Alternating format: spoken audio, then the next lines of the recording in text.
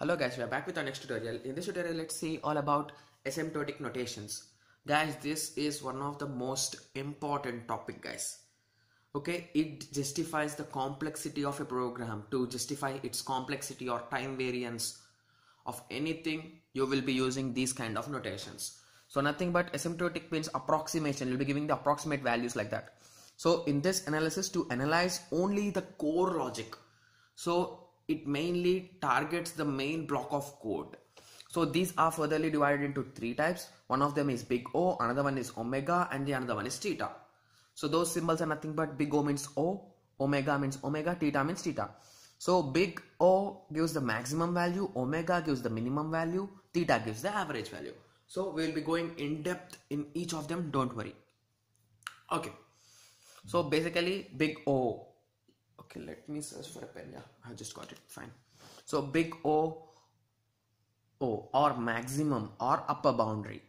I hope you understood all the names of that. So it is defined as f of n is equals to big O of g of n if and only if such that c comma n naught belongs to f of n less than c into g of n for all n greater than or equal to n naught. This is how the statement is defined, guys. So here this will be our main condition. Whatever you may forget these all things for problem, that's fine, but you should remember this formula for problems. If you want to write the statement, everything is must. Writing this will not give you marks. You should write the whole statement perfectly. Okay, so here if you check here carefully, here f of n is less than c into g of n, right? Okay, now we will be drawing a graph basically. So just let me draw it right beside it so that you can just compare it. So our normal curve will be f of n, and this will be a program variation or something, whatever you may think.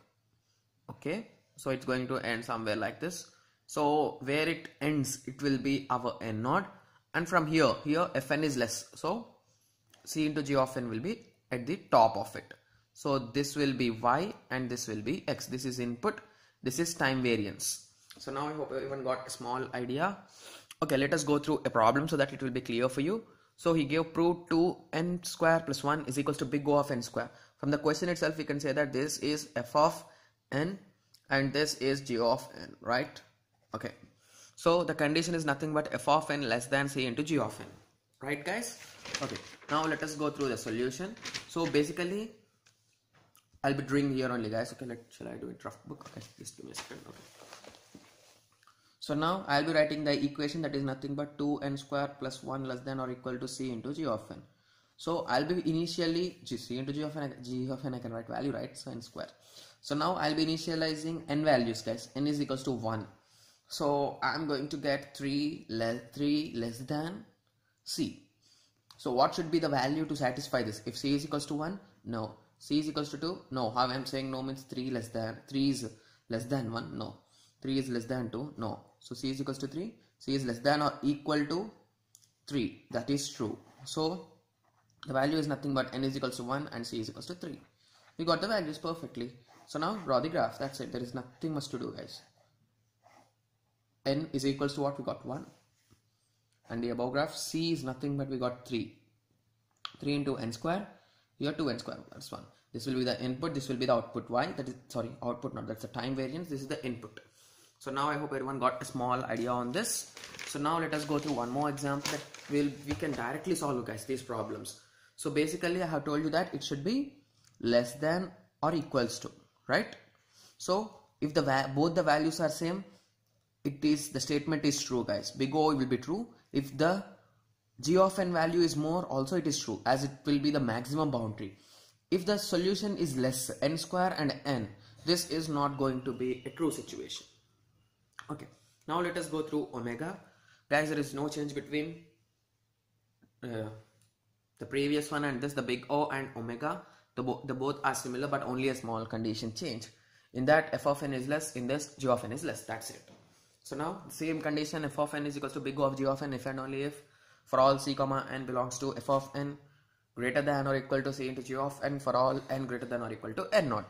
So now you'll be drawing the same graph, but if you consider here, c of n is less than g of, okay, so you'll be writing the c of n above and g of n below. Got it? So this will be the input, this will be the time variance t. So now you'll be taking the same problem. I took the same problem, guys. So now I have directly substituted, so that in the initial stage only I got here, I'll be getting 3 greater than, in the first case only 1. So I directly got the value. So here it will be 1 and here it will be, okay, 3n square, right? Yep, I forgot this, 3n square. So now we managed to get the graph. So now further moving on to the basic example, that is nothing but these both are equal, so it is possible. This is less, that is possible, as this is the minimum case. This is more, this is not possible. Okay, I hope you got a small idea. Now let us go through theta. Theta is one of the most easiest, guys.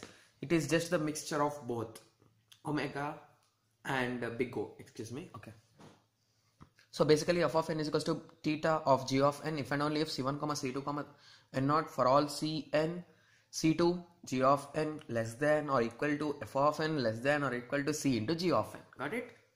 Okay, so basically this is one of the easiest way, guys. So n greater than n naught for all. Okay, that's fine. So the graph will be like this. F of n will be in the middle, this will be up, this will be down. Okay, in the previous ones we can able to do equal condition or less or equal, right? Excuse me. We are able to do any one, but in this it is compulsory that they both should be equal. Only then the condition will be satisfied. In any other condition it is not satisfied. So now I hope everyone is now clear with this asymptotic notations. In the next tutorial we will be going through space and time complexity. Thank you. Thanks for watching.